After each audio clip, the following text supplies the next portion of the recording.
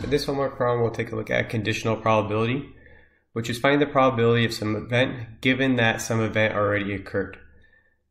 So it says the accompanying table shows the result from a test for a certain disease. Find the probability of selecting a subject with a negative test result given that the subject has the disease. What would be the unfavorable consequence of this error?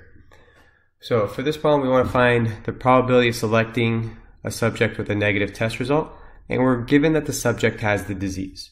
So since we're given the subject has the disease, I'm only looking at that first column where it says, yes, the individual has the disease. Okay. So now the total amount of subjects I have that have the disease is the 314 plus 12, which is 326. So there's 326 subjects that had the disease. And now we want to find the probability of getting a negative test result. So subjects that tested negative were 12 of them. So it would be 12 out of 326. So we have 12 divided by 326, and this will give us the probability. So we have 12 divided by 326. This is going to be equal to 12 divided by 326. Now it's saying round to 3 decimal places, so we have 0.037.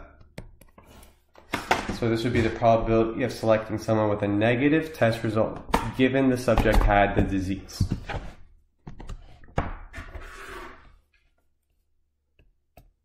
So I have 0.037. Okay, now it's asking what's the unfavorable consequence of this error? Well, the subject tested negative and they actually had the disease. So let's take a look at which answer choice is the best. A, the subject would not receive treatment and could spread the disease. That's a possibility.